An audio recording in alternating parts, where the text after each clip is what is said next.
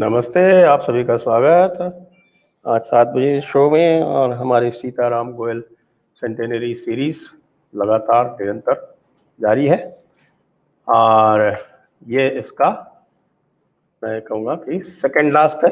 वैसे तो हमने इसको कहा था कि ये लास्ट होगा, लेकिन अभी हमें एक और करना है इसके बाद, और ये इसलिए सेकंड लास्ट हम कहेंगे इसको आज है। और आज जो पुस्तक जिसकी हम बात करने जा रहे हैं, the book that we are going to talk about is Sitaram Goel's one of the most important books is the Story of Islamic Imperialism in India. Why we talk about imperialism is because the entire historical establishment of India in the post-independence era actually whitewashed the imperialist aspect of the Islamic rule completely. And out of that were born things like Ganga Jamuni Tehzeeb and composite culture and the noble and benign Mughals and so on. So today we have again, as usual, Koenraad Elst. Welcome Koenraad and Shankar Sharan ji. आप दोनों को बहुत बहुत नमस्कार, स्वागत।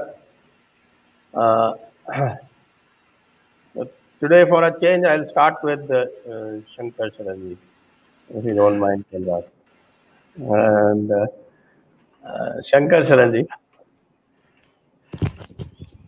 Islamic साम्राज्यवाद कहने से या इस शब्द को उपयोग में लाने से क्या तात्पर्य था सीताराम गोयल जी का? बिल्कुल, आपने आउट ऑफ सिलेबस क्वेश्चन पूछ दिया। आपके लिए तो आउट ऑफ सिलेबस नहीं। नहीं, देखिए, यही सच पूछिए तो ये पूरी किताब इसी जिच पर है, क्योंकि ये जो लिखी गई थी ठीक 40 साल हुए। और इंडियन एक्सप्रेस में कूमी कपूर ने एक रिपोर्ट लंबी छापी थी। उसकी तारीख है 17 जनवरी 1982। कूमी कपूर अभी भी रेजिडेंट एडिटर है इंडियन एक्सप्रेस की, और उन्होंने ये लिखी थी।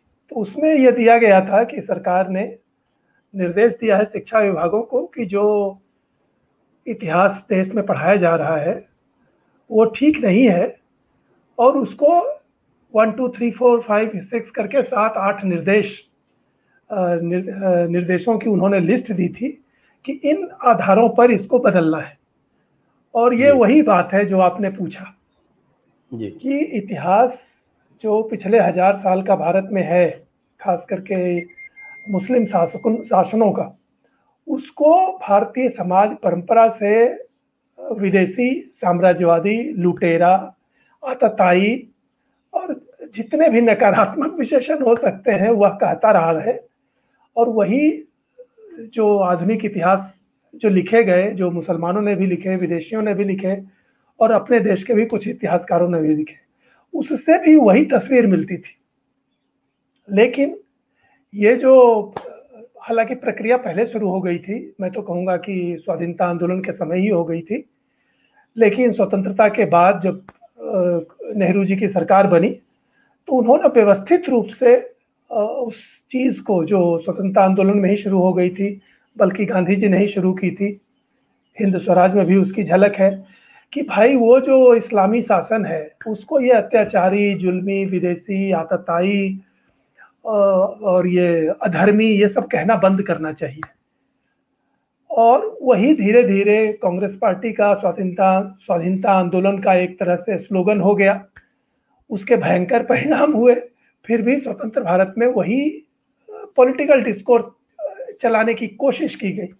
लेकिन इतिहास तो इतिहास है, इतिहास तो वही चल रहा था जो लोग जानते थे। और भारत में सौभाग्य से हिस्ट्री राइटिंग और हिस्ट्री स्टडीज़ के अलावा भी बहुत मल्टीपल सोर्स हैं ज्ञान के, जानकारी के, परंपरा के। तो उससे लोग जानते थे कि मध्ययुगीन इतिहास क्या रहा है, जब तक कि शिवाजी ने फाइनली उसकी कमर नहीं तोड़ दी, और लोगों ने भी तोड़ी, जाटों ने, यादवों ने, सिखों ने, चोलों ने, गुजरातियों ने, सब ने। तो जब तक वो खत्म नहीं हो गया तब तक उसका अनुभव भारतीय समाज को था और वह परंपरा में बना हुआ था। लेकिन ये जो नया डिस्कोर्स शुरू हुआ गांधी जी से और जो स्वतंत्र भारत में ऑफिशियल डिस्कोर्स हो गया, उसको इतिहास की किताबों में फॉर्मल रूप देने के लिए, अर्थात जिसको आपने कहा कि इस्लामी साम्राज्यवाद शब्द को बिल्कुल हटा देना चाहिए, उससे जितने भी मीनिंग निकलते हैं उसको हटा देना चाहिए और उस पूरे काल को मान लेना चाहिए कि वो जैसे और हिंदुस्तानी काल थे वैसे ये भी काल है, जैसे और कालों में भी अच्छी बुरी बातें थी, इस काल में भी अच्छी बुरी बातें थी, और उन्होंने ऐसा कुछ नहीं किया जो पहले नहीं होता था या आज नहीं हो रहा है। तो कुल मिलाकर के इस्लामी साम्राज्यवाद शब्द पर जो आज आपत्ति होती है और हो रही है, वह इस झूठे इतिहास लेखन और झूठे इतिहास शिक्षण का परिणाम है जो पिछले 60-70 सालों में सिस्टमेटिक रूप से बदला गया। तो मैं समझता हूँ इस पुस्तक ये पुस्तक इसी के प्रतिवाद में लिखी गई थी कि क्यों हमें इतिहास को झुठलाना नहीं चाहिए और जो साम्राज्यवाद ही था, जैसे कि ब्रिटिश साम्राज्यवाद था रहा, बल्कि दोनों की तुलना भी है दूसरे अध्याय में, इसी आर्गुमेंट को काउंटर करने के लिए कि क्यों उसको ब्रिटिश साम्राज्यवाद को साम्राज्यवाद कहना चाहिए, लेकिन उससे पहले जो उत्तर भारत में शासन था उसको साम्राज्यवाद नहीं कहना चाहिए। इसको काउंटर करते हुए इन्होंने सीताराम गोयल ने शुरुआत में ही कई आर्गुमेंट दिए हैं और जिससे ये पुस्तक बड़ी महत्वपूर्ण हो जाती है, ऐसा मुझे लगता है। I give you a famous quote. Hello, are you listening? I give you a famous quote from no less than Mr. Shashi Tharoor. So he says that there is a fundamental difference between the British imperialism and the Islamic rule, because the British imperialism, they stayed here, looted us and went away. But the Islamic rule and the Islamic rulers, they became us. So, in the light of that, how do you define the character of the Muslim rule in India? Well, the Muslim rulers themselves didn't think they became the Hindus. They remain very conscious of the opposition till today. Like, for example, the Tabligh movement, which started in the British days and is still very active, sought to Islamize the Muslims. It saw a problem in that some Muslims made too many compromises with Hinduism, mostly not because they started from a Muslim viewpoint and then grew towards Hinduism. No, it's just the opposite. They are just ex-Hindus who had given up Hinduism sufficiently in order to be accepted as Muslims and have all the privileges thereof, but who remained Hindu, in all matters where no pressure was exerted on them.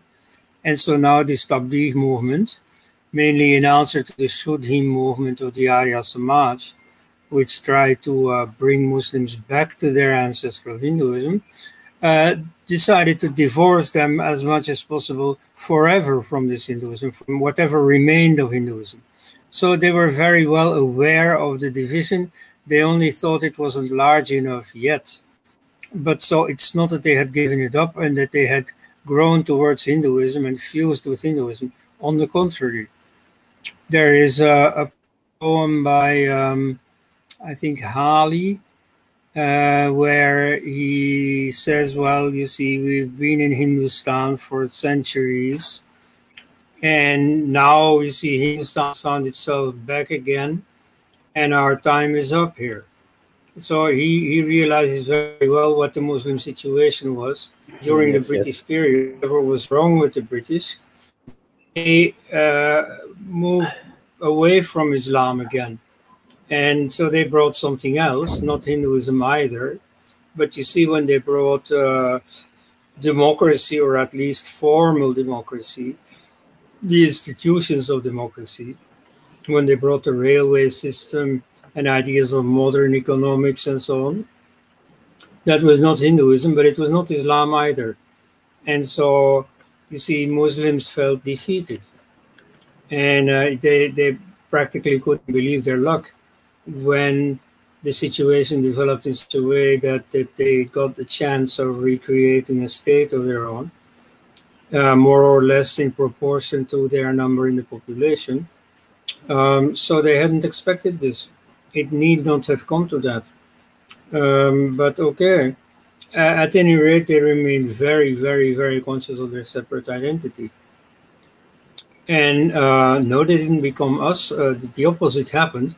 Many Hindus were pressured or forced to convert and grew away from Hinduism to different extents, like the secularist press.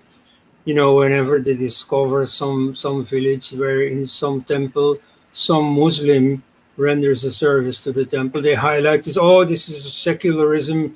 This is composite culture. You know, on the contrary, you see, that's a leftover of elements of Hinduism within the Muslim community, because that's where they come from. They used to be Hindus. And so it's harder and harder and harder to find such instances. And when they are, okay, you know, they're, you know, presented with a lot of fanfare. But indeed, you see, the Muslim effort is precisely directed towards weeding those remainders out and separating the Muslim community for good from the Hindu community. Shashi Tharoor is quite mistaken about that. He's a bright man. I wouldn't mind debating him sometime.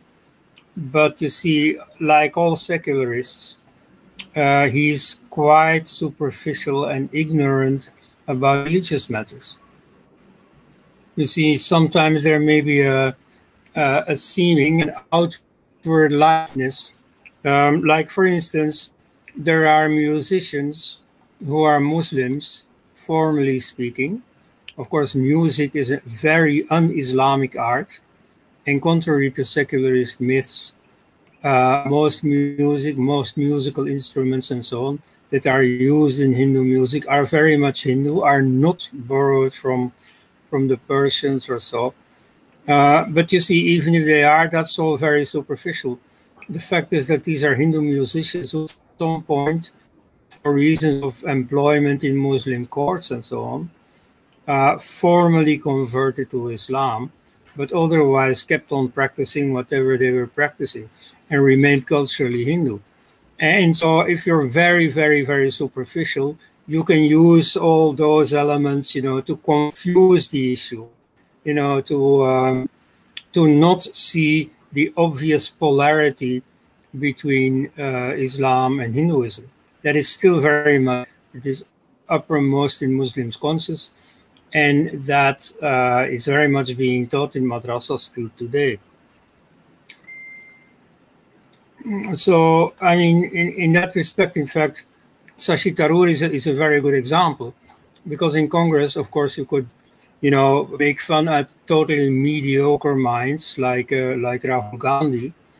But in the case of Shashi Tharoor, he genuinely is an intelligent man. You know, his book is well worth reading. It's, of course, written in very good English, and he makes a number of useful points. Nevertheless, for the ground of the matter, the essence of the matter, he's totally wrong. He's totally ignorant, because secularism means superficiality. Secularism in matters of religion means ignorance. Right.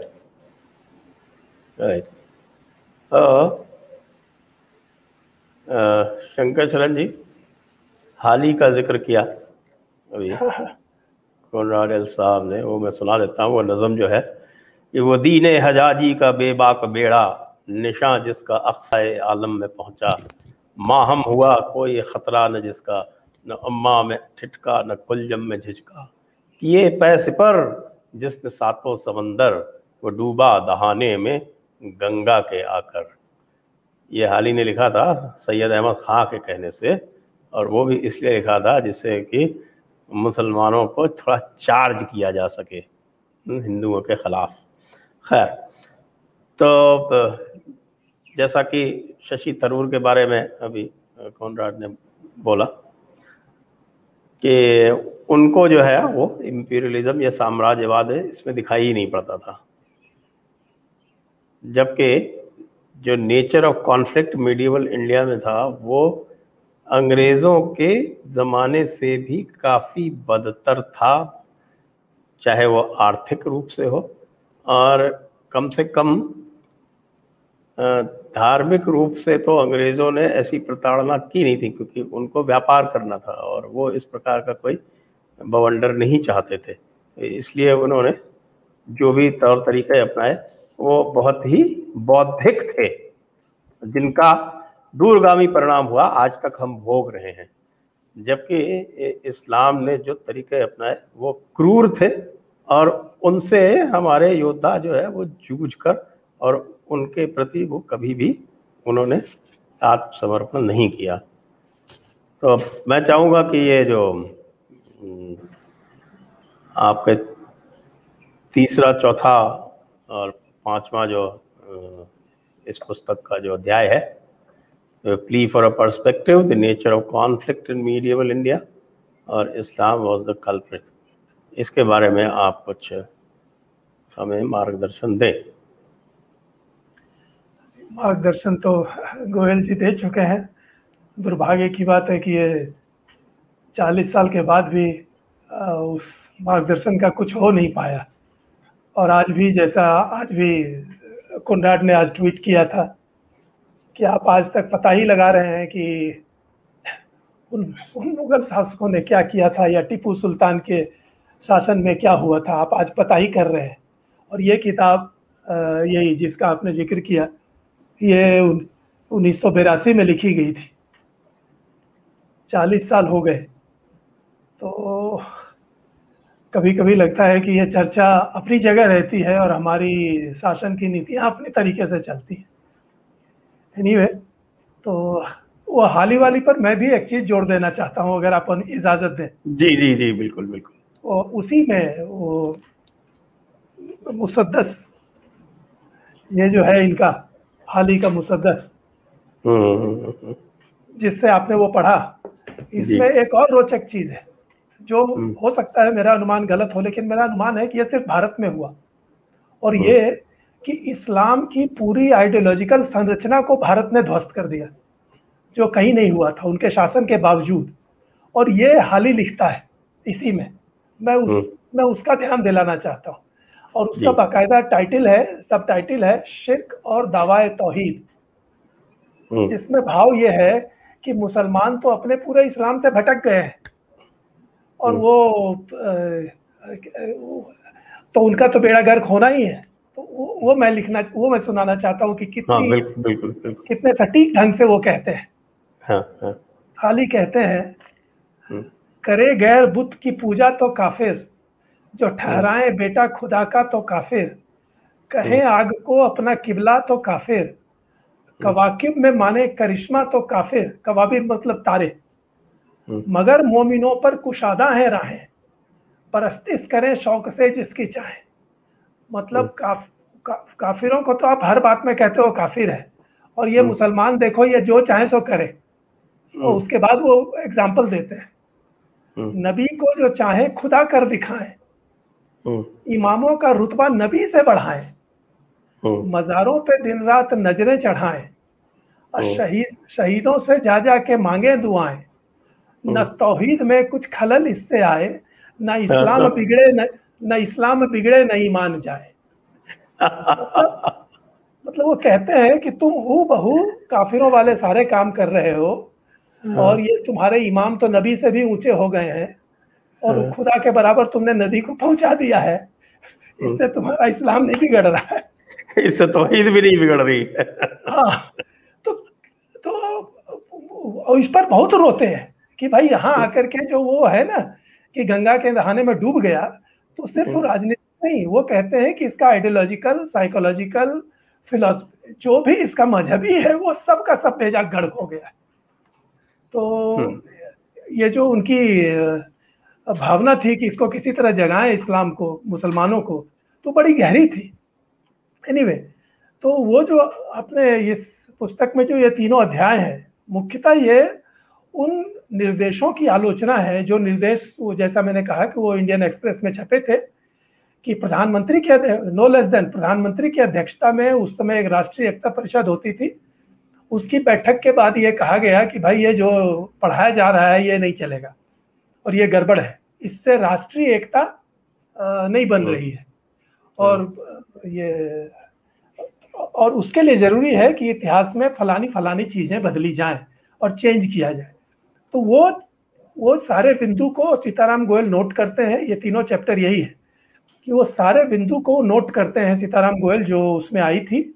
बाद में उन्होंने original से check भी किया जब उनको वो document किसी ने उपलब्ध कराया, तो उन्होंने पाया कि वो कुनी कपूर ने जो दिशा निर्देशों की लिस्ट दी थी वो गलत नहीं थी, वो हूबहू वही थी जो निर्देश दिए गए थे।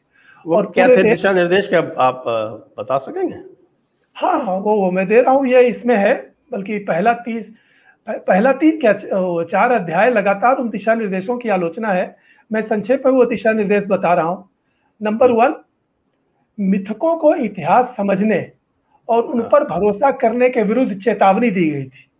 सीताराम गोयल इसको एक्सप्लेन करते हुए कहते हैं कि ये रामकृष्ण पर ये टिक था, भाई रामकृष्ण और महाभारत रामायण को आप तथ्य न समझें, इतिहास न माने, उनको मिथक इतिहास न माने। हालांकि गोयल जी ने बहुत अच्छा सबका उत्तर दिया है और उसमें उन्होंने कहा है कि ये इसको कोई भी सीरियस हिस्टोरियन इसको हिस्ट्री बुक नहीं मानता, लेकिन कोई भी हिस्टोरियन इसको टोटली इमेजिनरी चीज भी नहीं मानता। तो इसमें दोनों चीज है।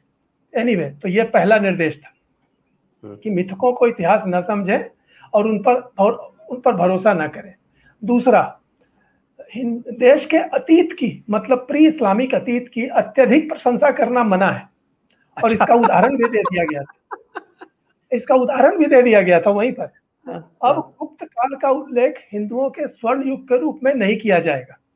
अच्छा। बाकायदा था कि आप उसको अब स्वर्ण युग नहीं कह सकते। तीसरा, वही जहां से आपने शुरू किया था, मुस्लिम शासकों को विदेशी नहीं कहा जा सकता सिवा उन आरंभिक आक्रमणकारियों के जो यहाँ बस नहीं गए थे। और जिस तरह से वो डायरेक्टिव है उससे सीताराम गोयल ने निष्कर्ष निकालते हैं कि यहाँ से इनका सीधा मतलब है कि ये पूरे हिंदुस्तान को पोस्ट 1947 हिंदुस्तान समझ रहे हैं। मतलब जो हिंदुस्तान 1000 ईस्वी में था या राजा दाहिर के समय था, उसको वो अभी हिंदुस्तान नहीं मान रहे हैं।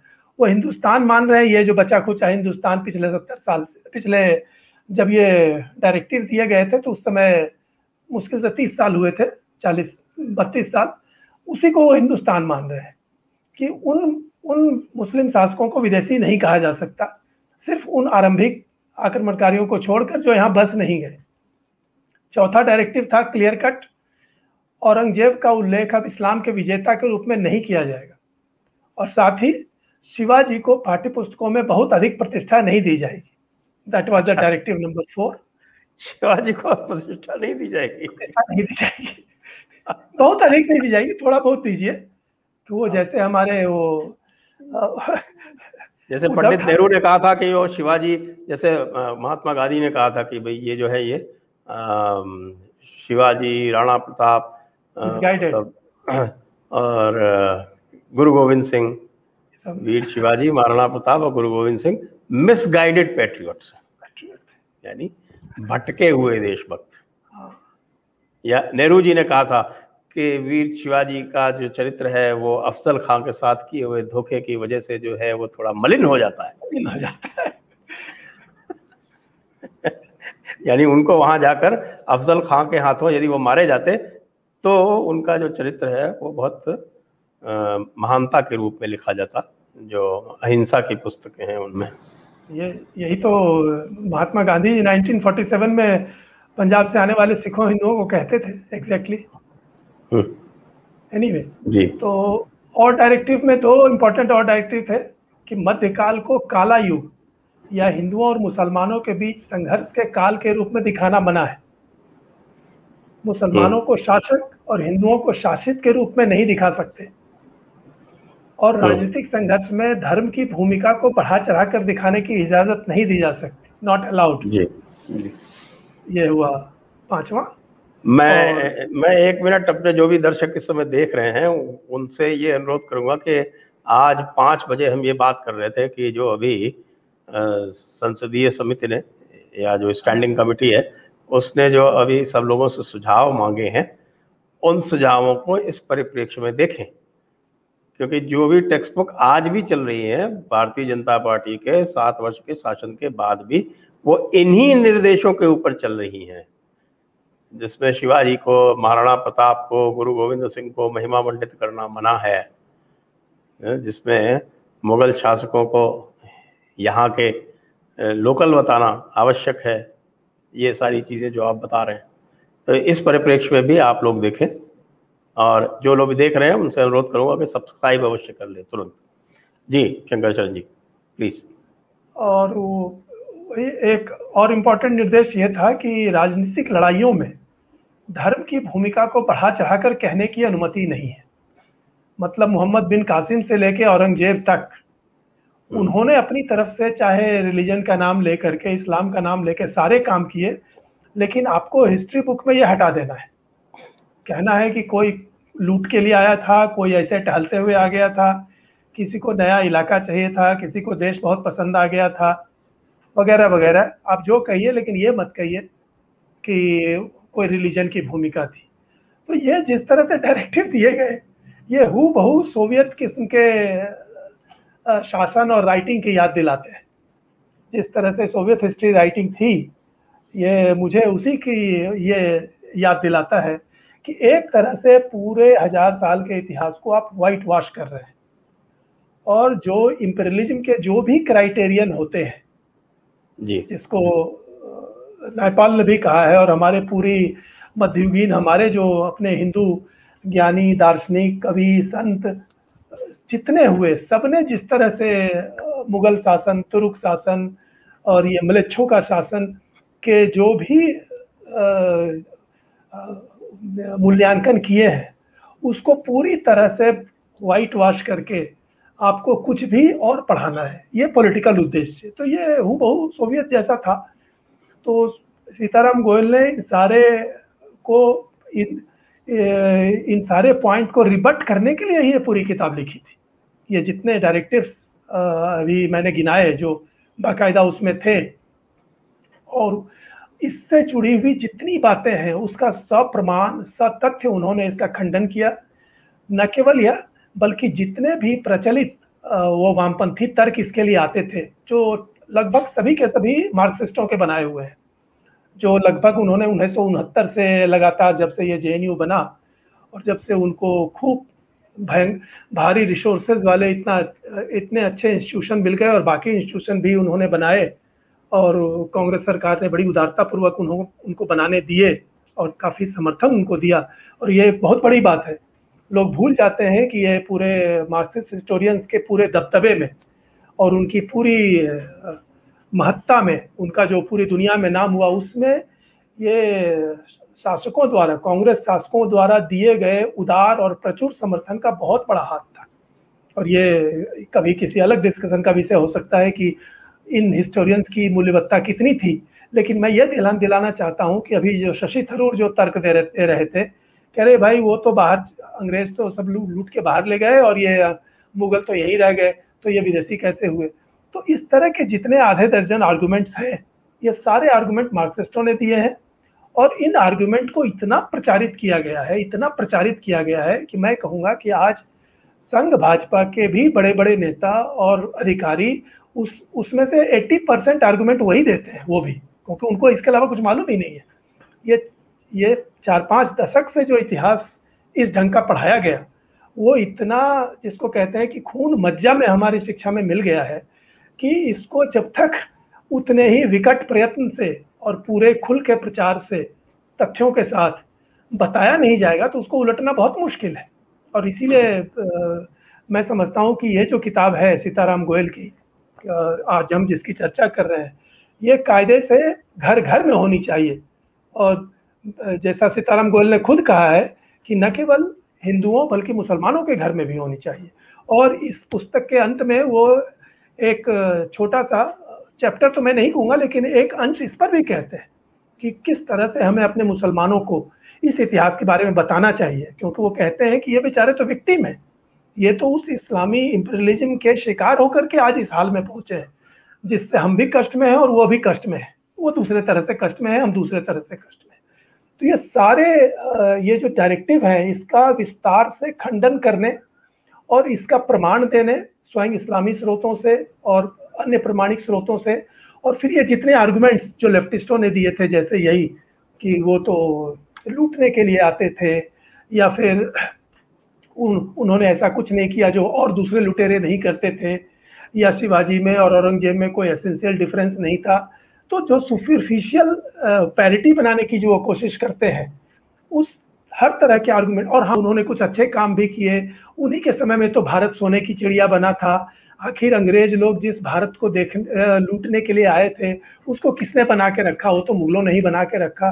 तो इस तरह के सारे आर्गुमेंट्स का भी जवाब बहुत ही प्रामाणिकता से और व्यवस्थित रूप से गोयल जी ने इस पुस्तक में दिए हैं। और इसीलिए मैं चाहता हूँ कि ये किताब भारत के हर घर में होनी चाहिए, हिंदू और मुसलमान के, ताकि ये जो पूरा भ्रम इतिहास के बारे में फैलाया गया है, और इसका बड़ा महत्वपूर्ण एक कारण है, और ये भी सीताराम गोयल शुरू में ही कहते हैं, बिल्कुल शुरू में, पहले ही अध्याय में, कि आज हिंदुओं की, जिसकी चर्चा हम शायद हम पहले भी हमने की थी, कि आज हिंदुओं के पास अब वो स्पिरिचुअल सेंटर या वो आध्यात्मिक मूल जड़ नहीं रह गई है, जिसको कोनराड ने भी अपनी उस किताब में लिखा है, आर्गुमेंटेटिव हिंदू में, कि पहले हिंदुइज्म की चेतना हिंदू बच्चों को हवा से मिल जाती थी, वो सांस के साथ उनको मिल जाती थी, गांव देहात और समाज की परंपरा में मिल जाती थी। अब वो स्थिति नहीं रह गई है। आज अगर हिंदू सचेत हो सकता है, या अगर अपने धर्म, समाज और देश के प्रति अगर उसमें कोई लगाव बच सकता है, तो सिर्फ इसी इतिहास की चेतना से, जिसको मिटाने की कोशिश की जा रही है, क्योंकि ये उसका आखिरी आधार है। क्योंकि जो स्वाधीनता आंदोलन भारतवासियों ने अंग्रेजों के खिलाफ लड़ा था, उससे 5 गुना बड़ा स्वतंत्रता आंदोलन उन्होंने इस्लामियों के खिलाफ लड़ा था, और उसकी चेतना आज भी भारतवासियों में है।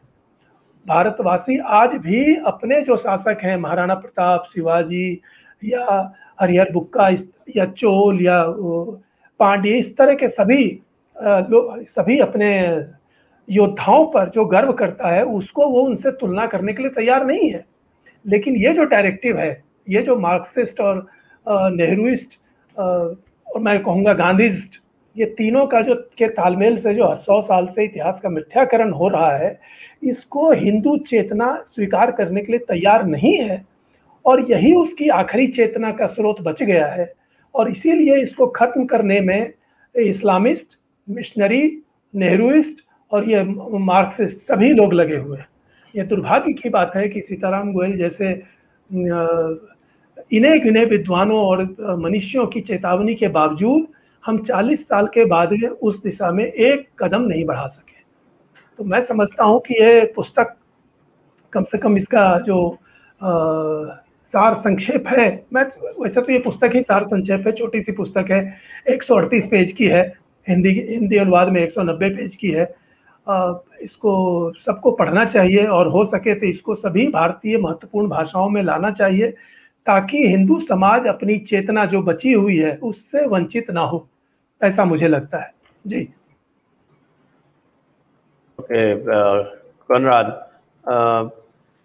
we of course have a very detailed account of the magnitude of Muslim atrocities, and I think we can skip that here, just mentioning what he says right at the beginning of these chapters, and quoting Will Durant in his Story of Civilization, that the Mohammedan conquest of India was probably the bloodiest story in history.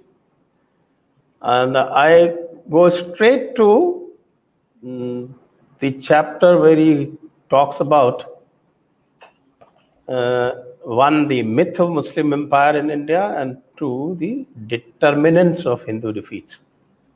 I think these are probably some of the more important chapters in this book. So would you like to elaborate? Well, let's understand that the book as a whole was written on the occasion of the publication of guidelines for the National Council for Educational Research and Training. And so that contained the idea that the communal elements in medieval history should not be emphasized. On the contrary, should be downplayed. The religious factor in conflicts should be downplayed or denied altogether or obscured. And so it's against that he sets the record straight, that the factor of Islam is very important. And that, for example, Islam had a doctrine of iconoclasm. You can't dismiss the destruction of temples as a matter of looting, as a number of historians whom he quotes have tried to do. On the contrary, they absolutely wanted temples, even temples that were not rich, that had images in stone rather than in gold. They would still destroy these temples. They would still bring those statues in pieces to mason them into the steps of the Jama Masjid or so, to humiliate them. And so that had nothing to do with loot. There was no monetary aspect to it. So he sets the record straight on this. He gives a lot of detail about specific Muslim campaigns, about Mahmud Ghaznavi, Salar Masoud Ghaznavi, and so on. Now, two large themes that commonly misunderstood.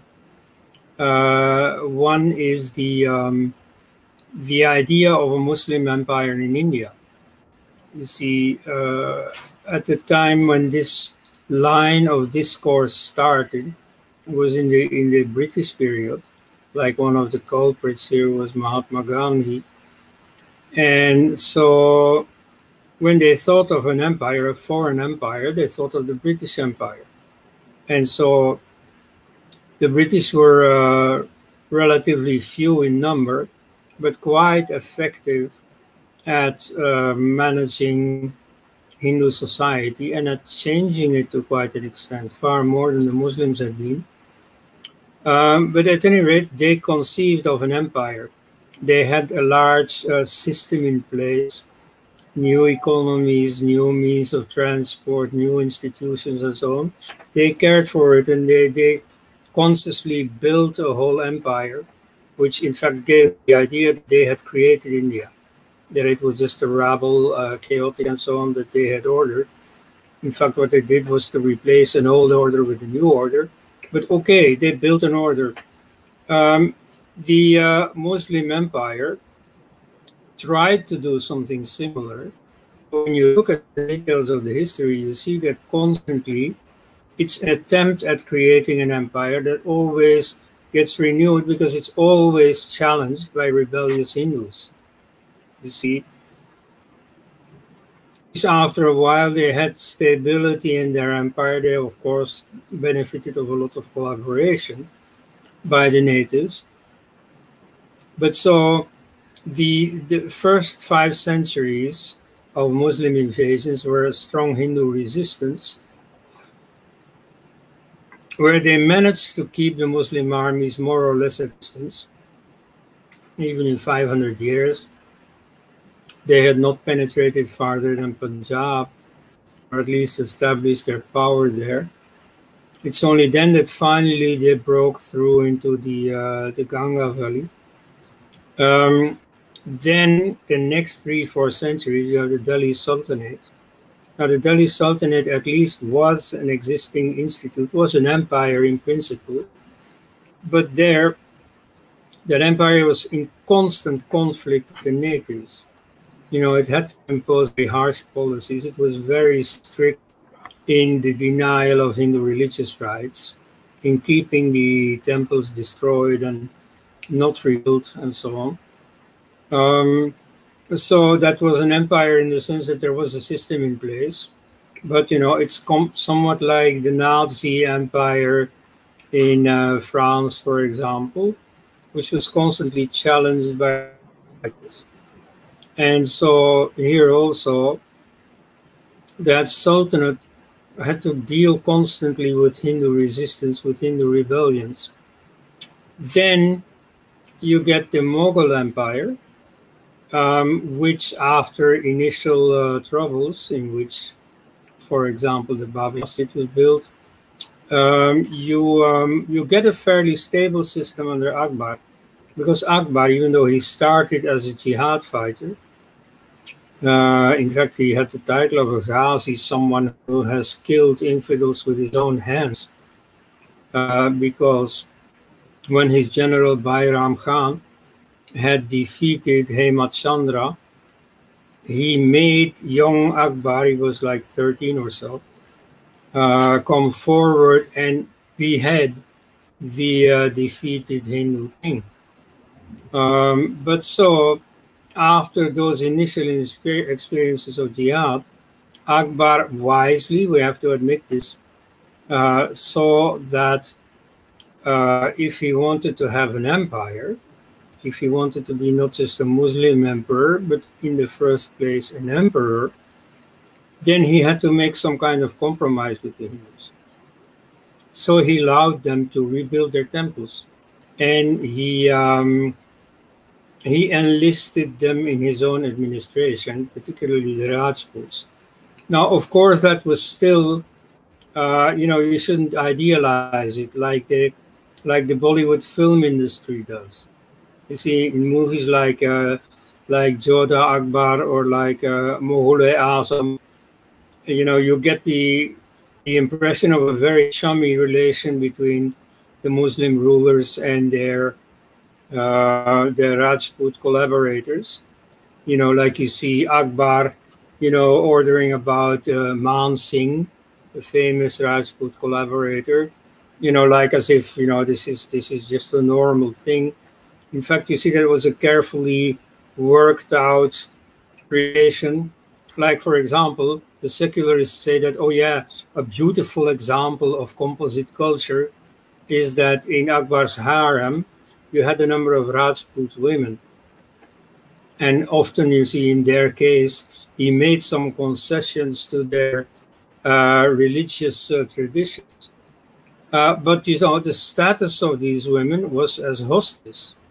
You see, he wanted to make sure that these Rajput princes wouldn't secretly rise in revolt by keeping their daughters as hostage.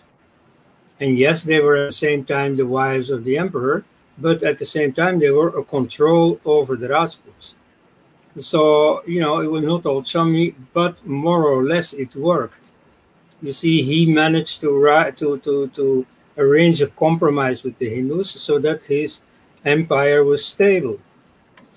And so, when all is said and done, the Mughal Empire was less Islamic than it could have been, but it was a stable empire, a successful Muslim empire. In foreign sources, like in China, you see India at that period being described as a Muslim country. So, from the viewpoint of Islam, Akbar's compromise was fairly good, especially considering that Akbar himself, for all we know, was in fact an apostate. You see, he founded this Dini Ilahi, the divine religion, Devika Dharma or something. And so he returned to some extent to pre-Islamic Arabia. He made a compromise with Hinduism.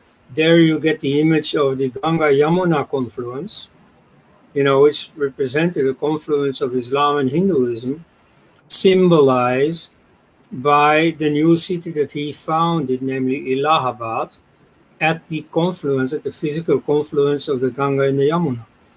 And so you see, from an Islamic viewpoint, he was not orthodox at all, which the mullahs actually saw through. But then you see, they just waited around their time. And Akbar's son was rebellious against Akbar, and he fell in line with Islam. He already started again, but at a very in low key, the persecution of Hindus again. You see, here and there, he destroyed some temples.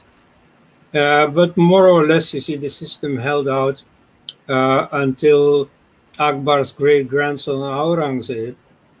But he was more religious, and then after a few years into his reign, he really got religion. And he started to take Islam serious. And then he started doing what the Delhi Sultanate had done, namely destroy all the temples, impose the jizya, and so on. And then very soon, his empire collapsed. At the end of his life, he was very mournful, very, feeling guilty about not having served Islam well. You see, not that he didn't come out in an Islamic sense, you see, enforcing Islamic law. No, he did. But that's precisely the problem. He did it in such an in-your-face manner that it provoked Hindu rebellion. And so, even though militarily he made the empire even larger than he had found it, but nevertheless the empire had become much weaker because that compromise between Hindus and Muslims had been severed. And so that the empire couldn't survive that. And so once Hindus came into their own again, saw the Islamic Empire as the enemy again, rather than as an uneasy presence that they had to compromise with, then the Hindus became invincible. Then you get Shivaji, then you get Banda Bahadur, then you get the Rajputs, and soon you see the Mughal Empire is a ghost of itself. But then, and here I come to the second important point, you see, Goelji points to the weakness, the mistakes made by Hindus. You see, they had very bravely fought, but they had done little else. And so while Islam kept posing challenges time and again, you see, of course, the fighters had to put up a fight. But you see, some people had leisure, had the occasion to study Islam, to see what was the cause of all this trouble. You know, what was the theology of our economy behind all the temple destructions and so on. Nobody did. At least we find no evidence of it. There are no writings about Islam as such. He traces to a deeper problem in the Hindu psyche, namely a change in Hindu spirituality, where, unlike in the ancient days, when Hindus were very perspicacious, were very attentive to worldly concerns, where they wrote an Artha Shastra and a Kama Sutra and so on. Now you see Hindus had become very alien to the world, very world-renouncing. And yeah, I mean, you shouldn't exaggerate this, you shouldn't make a caricature of it, but nevertheless, he says, you know, very clearly this had made a difference. This had made Hindus far more resigned to their defeats, rather than immediately reacting and setting it all straight. So we can find some evidence of this decline in Hindu spirit when you see the story of the Peshwas. You see, it had started off very well with Shivaji, who scored victory upon victory, who moreover gave proof of the correct Hindu spirit. Like, it was not an eye for an eye. You see, it's not that, you know, they rape, okay, so we go rape. They destroy temples, so we going to destroy mosques and so on. No. You see, he enforced the proper Hindu. And so that's very good. It starts well. Then you get the Peshwas taking power. Again, that starts very well with Bajirao. And then, however, we see that they fight the Battle of Panipat. And it is mainly through their own arrogance, their own insouciance, their own carelessness and haughtiness that they lose the battle. They didn't take their enemies seriously. But okay, no matter, you see, this was not a permanent enemy. The Afghans retreated after a while. So fundamentally in the power equation in India, it didn't change much. But then, in 1771, it is General Scindia, I believe, of the Peshwas who defends the Mughal emperor, who has an audience with the Mughal emperor, who actually kneels, who prostrates before the Mughal emperor, whereas the military equation was such that he could have folded the Mughal Empire there and then. You see, militarily speaking, the Mughal Empire was nothing anymore. It was the Peshwas who ruled India. So they formalized that, and he didn't. You see, they were, as Goel writes, they were afraid, or they had become afraid of their own greatness. They had interiorized this idea that Hindus cannot be in power. And so, you see, it's very good to set the record straight on this history. History is important, but then the main thing that is important about it is that you can draw certain lessons today. And you see, this lesson is particularly important. This lack of Hindu mentality, this lack of combative spirit, this lack of consciousness, of alertness to the facts of the situation. And so you see Hindus are retreating into a life of comforts and so on. Not aware of what is happening. You see in Delhi, in Mumbai and so on, I meet secularists all the time who laugh at Hindu concerns, who says it's all paranoia and so on. Well, you see, ask the Hindus in Pakistan, ask the Hindus in Bangladesh, or in West Bengal, who recently have been terrorized by the Muslims of the Trinamool Congress, and in other outlying parts of India, in Kerala and so on, you find more and more in Mewat, more and more areas where Hindus are terrorized, where they're forced to flee. So you see, to see Islam as a problem is not all that paranoid. There are reasons to do that, and yet the main Hindu force at the moment, the RSS BJP, is totally oblivious of this.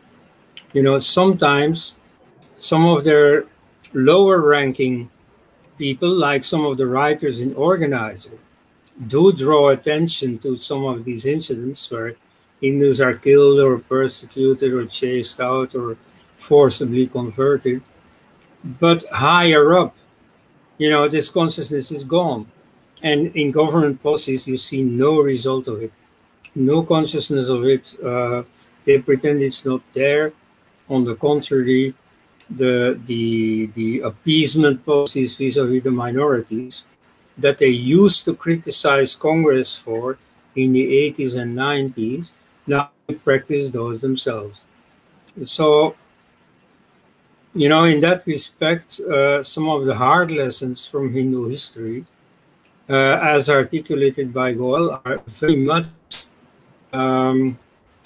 much current affairs, things that we should be conscious of today. Quite right.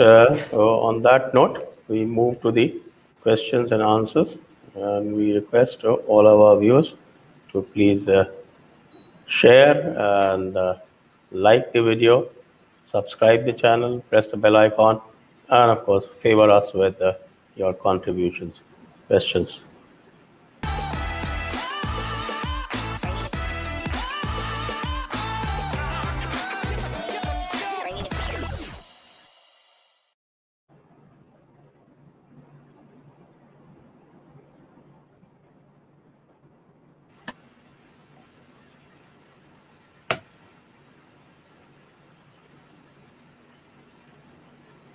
जिहादे च सक्रियस्य वरम जिहादि सक्रिय जिहादि हन्ति प्रत्यक्षे तु सक्रियस्य परोक्षे प्रत्यक्षे सर्वतश्च Chanakya 3.4 edited.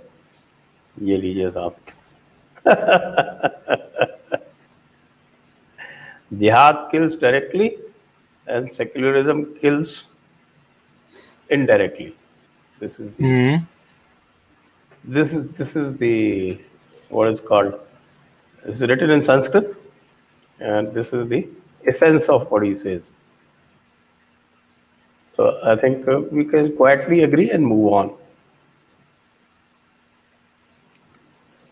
Anil Pratyari, Hindus can never be protected from aggression of Abrahamic religions unless and until India is constitutionally declared as a democratic Hindu state. Koenraad. Well,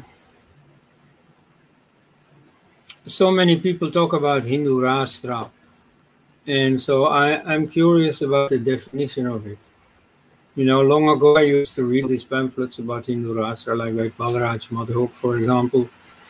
And so they had a number of good ideas, but an actual blueprint of what a Hindu Rashtra should be, that I haven't really seen. You know, it's all formative stages in the form of preliminary comments, but the actual formula for what is a Hindu Rashtra, I'm still curious about. And so this man here says it should be constitutionally declared as a democratic Hindu state. Well, yeah, the only time that formula came up so far that I know of is when the monarchy in Nepal fell.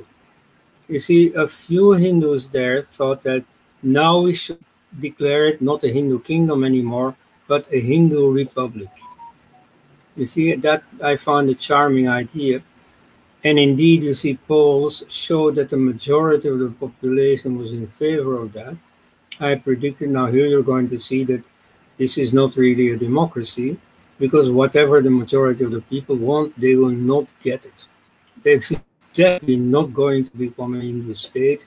This is going to be a secular state, and all kinds of anti-Hindu forces will be unleashed, like the missionaries are very active there. So here in India too, you have a democratic state, at least formally. It's not called Hindu. You may rebaptize it Hindu, but I don't think that's going to make any difference. What you're going to achieve with that is, first of all, to make lots of enemies. This is going to be decried the world over as this is Khomeini, this is the Taliban, and so on. You know, all the people who say that there's nothing wrong with Islam will suddenly use Islam as a scarecrow, you know, as a scary comparison to blacken Hinduism, not to blacken Islam. And anyway, you know, you can bring in that word, you can insist on that word, and it's not going to do anything. I'm aware now, you know, conversions to Christianity in China. In China, they have a real law against conversions, against missionary activities. And in China, they take the law very, very, very seriously, and they enforce it. Yet, the missionaries boast of millions of conversions in China. You see, now do the same thing in India. You see, here the laws are not enforced. You know, there's plenty of ways to get around the law with bribes or, you know, all kinds of manners. And so this law is not enforced. Or, you know, you can like formally enforce it, but then they find ways to get around it. Like, for instance, you know, converts to Christianity are not supposed to get scheduled tribe benefits, but, you know, they convert to Christianity, yet they keep their Hindu names and they keep on getting the benefits scheduled tribal people. So you see here, this is just not going to work. What you can do, since you bring in the word constitution, you can change the constitution to such an extent that it is not anti-Hindu anymore. And this is very easy to do, and I admit this is a nail I keep hammering on, but it's simply a fact. You see, instead of these purely symbolic issues like declaring Hindu Rashtra, you can do things that make a difference. You know, you can change the constitution in some fundamental articles where you can abolish the discriminations against Hinduism and Hindus. That is feasible. You can do that not in the name of Hindu Rashtra, which will immediately be decried as fundamentalist and so on. No, you can do that in the name of equality, in abolishing discriminations. Now that sounds good. And that is good. You see, that's a perfectly normal thing to do in a secular state, is to abolish discriminations on the basis of religion. And so in India, these discriminations exist, especially in the fields of temple management and of education.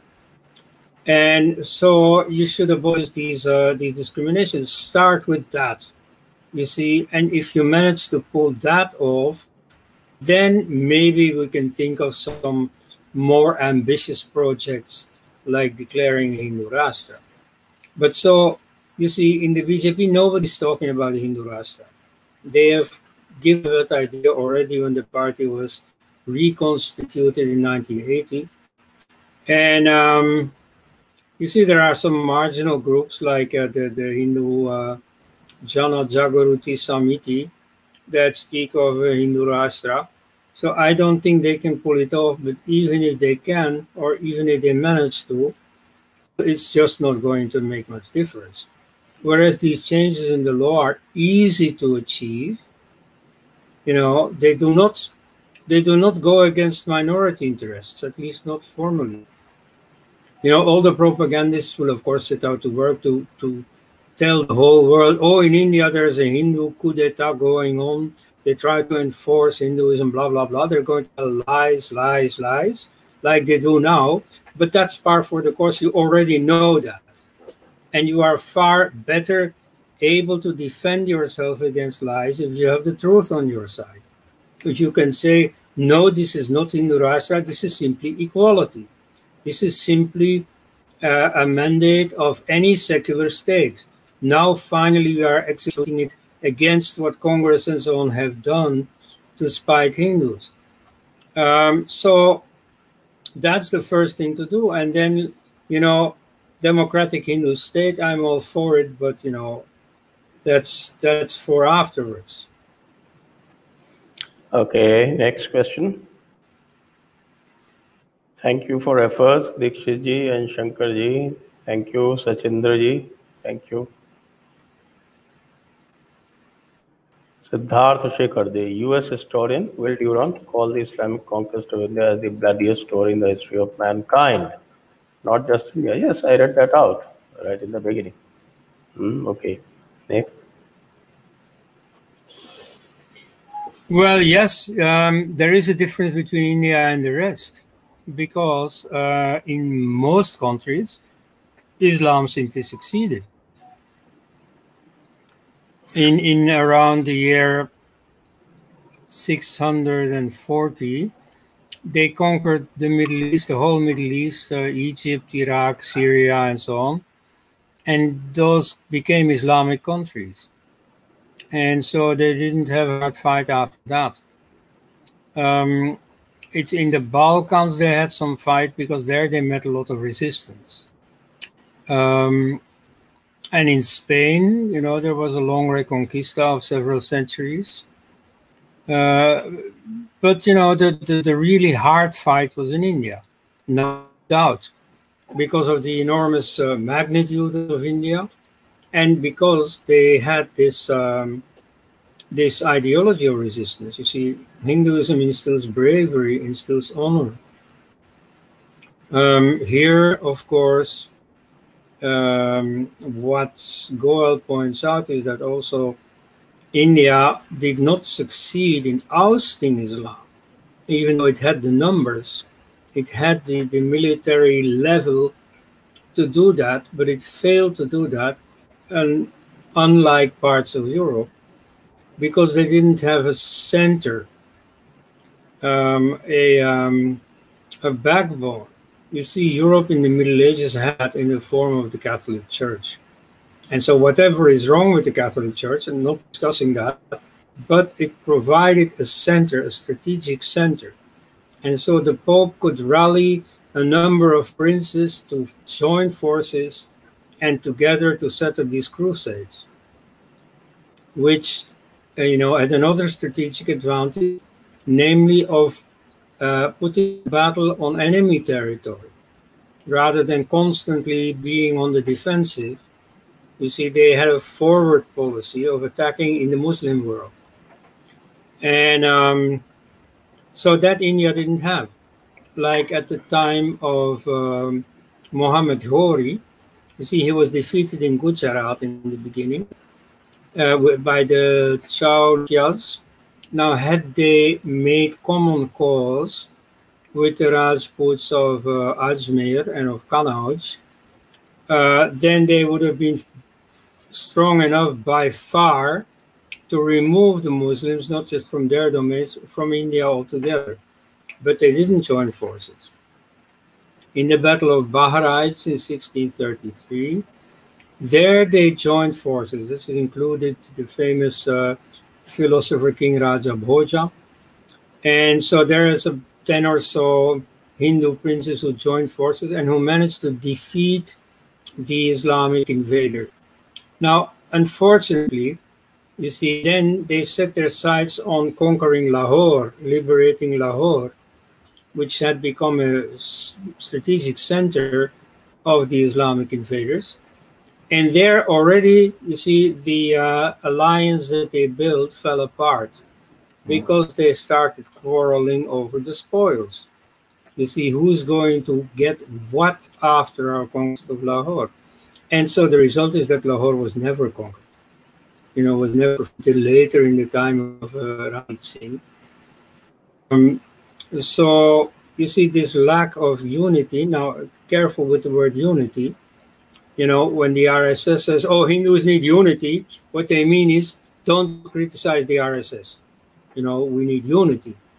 No, that's not what I mean with unity. You have unity over some precise purpose. Like when you have a common enemy, then automatically you have unity. Now, you see, in this case, the emperors of Gujarat, of Ajmer, of Kannauj, they did have a common enemy, namely Muhammad Ghori, who was invading. And yet, you see, they didn't join hands. They didn't strike an alliance. So there, you see, at that point, in those situations, unity is a good thing. And there, unfortunately, I must say that you see Hindus throughout history proved to be very poor at building alliances. Okay, next question. Siddharth Shekhar, this is done.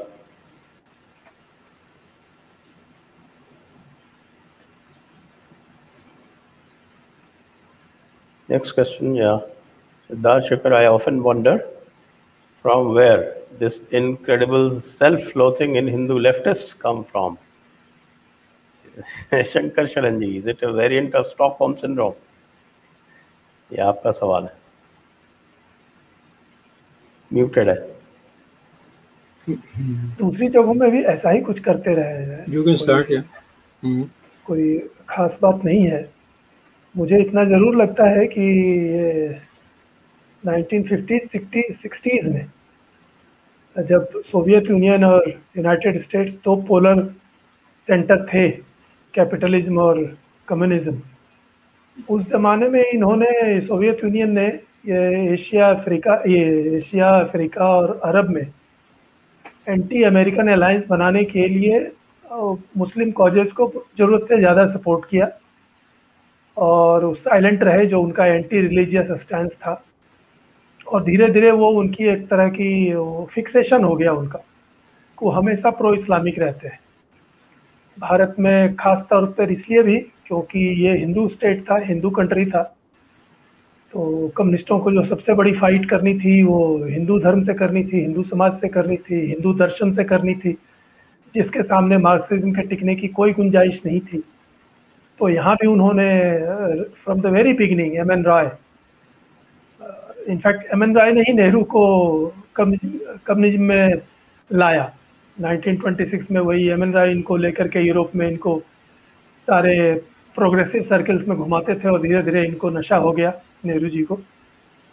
तो शुरू से ही उन्होंने फिर वो MN राय ने वो जिहादियों के साथ अफगानिस्तान की तरफ से मोर्चा बना करके अटैक करने का भी प्लान बनाया था। तो ये शुरू से लेफ्टिस्टों में है एक एंटी हिंदू एटीट्यूड भारत में, क्योंकि ये उनको मुख्य एनिमी लगते थे।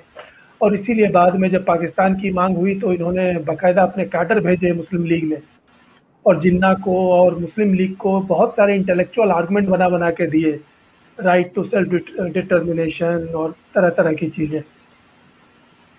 तो वह उससे जुड़ा हुआ लगता है। ये स्टॉकहोम सिंड्रोम मेरे ख्याल से नहीं है, क्योंकि उस रूप से लेफ्टिस्ट लोग भारत में कहीं भी इस्लाम के कैदी या बंदी नहीं हुए जिसके कारण कहा जाए कि बेचारे वो बंदी हैं और अपने उत्पीड़कों के प्रति सहानुभूति उनको हो गई है। कम से कम स्वतंत्र भारत में या उससे पहले ब्रिटिश भारत में भी जब से लेफ्टिज्म आया तब से तो इस्लाम पावर में नहीं है, तो उनके द्वारा उत्पीड़न के शिकार होने का कोई गुंजाइश नहीं है। ये अपनी तरफ से, जिसको सीताराम गोयल ने भी रखा और अभी कोनराड ने भी रखा, कि एक जो आइडियोलॉजिकल फजीनेस है, इस्लाम के प्रति क्लैरिटी नहीं होना, इस्लाम को का अध्ययन नहीं करना और अनुभवों से सीख नहीं लेना, और जो हिंदू इंटेलेक्चुअल्स हैं या रूलिंग क्लास के इंटेलेक्चुअल्स हैं उनमें इस बात की चेतना नहीं होना कि ये पूरा जो वर्ल्ड जिहाद है और अपने देश का भी जिहाद है पिछली सदियों का और आज भी कम से कम पिछले 100 साल का, इसका पूरा कैलकुलेशन और डिटेलिंग करके उसका चार्ट बना करके उससे निष्कर्ष नहीं निकालना। उससे ये सारा कुछ संभव होता है कि जब भी कोई लीडर या कोई ग्रुप, कोई इंटेलेक्चुअल ग्रुप डिटरमिन्ड होकर के एक प्रचार करता है स्टेट के सपोर्ट से, तो वो इतना हावी हो जाता है कि ये हिंदू विक्टिम्स, हिंदुओं का उत्पीड़न, वो हमेशा छिपा हुआ रह जाता है। तो मैं समझता हूँ ये उनकी आइडियोलॉजी से जुड़ा हुआ है, चाहे वो आइडियोलॉजी भले भटकी हुई हो या राजनीति भले गलत हो, लेकिन ये उसका परिणाम है जी। Okay ji, next Manan Sangvi. How do both of you see the future of our society? How do Muslims and Hindus coexist or not? And how our society shapes up? Or will this friction continue? Shankar शरण जी, ये भी आप ही ले लें तो मेरे ख्याल से ठीक रहेगा। हाँ, लेकिन इसमें कोनराड की बात भी बहुत अच्छी रहेगी मेरे ख्याल से, उनसे भी जरूर पूछिए। हाँ बिल्कुल, पहले आप बोले, मैं संक्षेप में कह देता हूँ। मुझे ये लगता है कि दोनों संभावनाएं अभी खुली हुई हैं। ये जिस पुस्तक की आज हम चर्चा कर रहे हैं उसमें भी है, और मैं समझता हूँ कि सीताराम गोयल के बाद जो उनकी इंटेलेक्चुअल विरासत है वो स्वयं कोनराड ही उसकी भूमिका निभा रहे हैं। और मैं, अगर सीताराम गोयल आज होते तो पिछले 20 सालों की घटनाओं पर जिस तरह के आर्गुमेंट या जिस तरह के इंटेलेक्चुअल आर्सेनल हमें देते वो कोनराड दे रहे हैं। तो उस सब में ये चीज मिलती है कि अभी ये लड़ाई खत्म नहीं हुई है, अभी दोनों तरफ जा सकती है। इस्लाम पूरी तरह भारत को जीत करके मिटा दे सकता है हिंदुइज्म को, जो सीताराम गोयल ने भी कहा कि जिस साम्राज्यवाद को 1000 सालों तक लड़ करके हिंदुओं ने खत्म कर दिया, यह खतरा है कि उसके अवशेष से, वो कहते हैं कि भारत में अभी जो बचा हुआ है वो इस्लामी साम्राज्यवाद का अवशेष है, लेकिन वो अवशेष ही इतना महत्वपूर्ण और इतना पावरफुल हो जा सकता है स्वयं हिंदुओं के कोलैबोरेशन के कारण, जिसमें अब हर तरह की पॉलिटिकल धाराएं हैं, उसमें अब कोई नहीं बच गया है जो उनके साथ नहीं है, मोर और लेस। तो इसके कारण ये खतरा है कि हिंदू धर्म, हिंदू समाज खत्म हो जा सकता है। लेकिन ऑन द अदर हैंड, जो अगेन कोनराड बार बार कह रहे हैं कि पूरी दुनिया में इस्लाम का कोलैप्स निश्चित है और वो उस दिशा में वो बढ़ रहे हैं, और हिंदू समाज आज भी इतना पावरफुल है मिलिटरली, इकोनॉमिकली, पॉलिटिकली, कि अगर वो सिर्फ इसकी चेतना उसमें जग जाए, और कम से कम मैं तो यहाँ तक कहूँगा कि अगर उसके लीडर इसको भरमाना भी बंद कर दें तो ये भी उनको हरा करके खत्म कर सकता है पूरे इस्लाम को। न केवल क्योंकि भारत इतना क्रूशियल जगह है इस्लाम के लिए पूरी दुनिया के हिसाब से, कि अगर भारत में इस्लाम पूरी तरह हार गया तो अरब वगैरह तो चुटकियों में जाने की चीज़ है, अरब में कोई दम नहीं है। और यूरोप अमेरिका भी वहाँ सेकेंडरी और टर्शियरी पावर है, वहाँ भी वही हाल है, भारत वाला ही हाल है कि चूंकि शासक लोग या वहाँ का मूल समाज ध्यान नहीं दे रहा है, इसलिए वो उनकी ताकत जरूरत से ज़्यादा दिखाई पड़ती है। तो मैं यही जवाब देना चाहता हूँ कि ये अभी हमारे कर्मों पर निर्भर है कि आगे क्या होगा, लेकिन मैं जरूर चाहता हूँ कि कोनराड जी भी इस पर बोले। जी, Conrad please. Yes, well, I think that in India you have all the conditions for a heightening in the coming decades, because the effect of modernity of making religion irrelevant is not playing out in India except in some Hindu circles, where you get a certain secularization, not in Muslims. Moreover, the number of Muslims is growing. You see, when you say that the biggest conflict between Islam and the non-Muslim world was in India, it is because in Spain, for example, you had conflict for a few centuries, then the Catholic side won, and then the conflict was over. In the Middle East, immediately during the first conquest, 640 about, Islam won, and so you had no conflict about this. Then, of course, you got other conflicts like between Sunnis and Shias, but the conflict between Islam and the non-Muslim world was no longer there. It reappeared in the 20th century because outside forces had become so powerful that they started to meddle in it. But so in terms of power equation, in India right now, you see a rise in Muslim power so that they become more and more equal with non-Muslim power. And so there is more ground for conflict rather than less. So, you know, events like what just happened in West Bengal would not have happened if Muslim power was on the decline. And so what you could have is that religion loses its importance, that because of modern thought or so, conquering the whole Muslim society, religion becomes some folklore, you know, fairly inconsequential. But that's not what is happening, at least not in India. You see, there are in Arabia a few tendencies here and there that seems to indicate such an evolution. I don't know yet if it's going to win through, but in India I don't see that. So in India, I think the factors for conflict are very much there and are going to remain there for the foreseeable decades. Yeah. Okay. Next. Okay, so that brings us to the close of this episode. And I have to thank both Koenraad Elst as well as Shankar Sharan ji.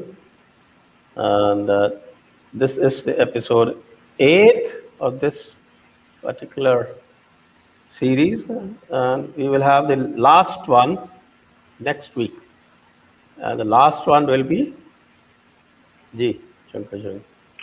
Sir मैं सिर्फ एक चीज़ जोड़ देना चाहता हूँ, मेरे ख्याल से लास्ट एपिसोड में भी किसी का सवाल आया था, तो मेरे मन में ध्यान आया कि मैं इस बात को जोड़ दूं कि सीताराम गोयल जी के बाद जो पॉलिटिकल डेवलपमेंट हुआ है उसमें उस लाइन पर कोनराड एल्स्ट ने जितने तर्क वितर्क प्रस्तुत किए हैं वो उनके लिए बहुत उपयोगी है।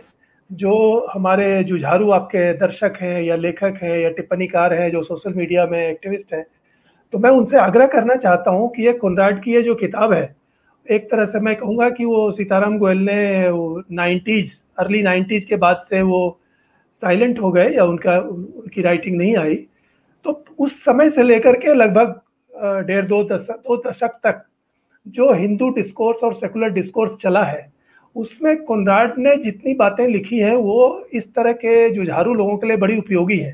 तो वो उस किताब को देख लें, वो उसका शीर्षक है वो द आर्ग्यूमेंटेटिव हिंदू। मैं उसका कवर दिखा देना चाहता हूँ। मैं सिर्फ चाहता हूँ कि ये उनकी जानकारी में रहे कि अगर सीताराम गोयल जी के बाद पिछले 20 सालों का जो डिस्कोर्स है सेकुलर, लेफ्टिस्ट और ये हिंदू, वो इसमें काफ़ी जमकर है। और जितने बिंदु पिछले 20 सालों के, 25 सालों के हैं, उस पर काफ़ी टीका टिप्पणी फैक्ट के साथ, आर्गुमेंट के साथ कोनराड ने दी है। और ये एक तरह से in continuation of Sitaram Goyal है, जिससे उनको अवगत होना चाहिए, कम से कम जो इंटेलेक्चुअल फाइटर्स हैं। जी, बस मैं ये जोड़ना चाहता हूँ। तो बिल्कुल वो अगली एपिसोड में भी उसी की बात कर लेंगे, लेकिन अब 9th will be the last one, और उसमें हम बात करेंगे जो सीताराम गोयल जी ने आरएसएस के ऊपर लिखा है, और जो फिर कोनराड ने जो पिछले 20 साल में उसका सारा का सारा आगे का उसका एक निचोड़ दिया है. So we'll talk about that in the next episode. The next episode will be Sitaram Goel's views on the RSS and a summary of last 20 years by Koenraad Elst. So that's it. I think there's one more question. Can Sitaram Goel books be taught in colleges? Of course. Every university is free to use Sitaram Goel's book in their curriculum. Nothing stops them. In fact, some of his books are used in US universities. Yes, but not in Indian universities. Not in India. So with that, thank you all, and we thank your viewers, and thank Koenraad and Shankar Sharan ji. Namaste. And until next Thursday, Jai Hind, Vande Mataram.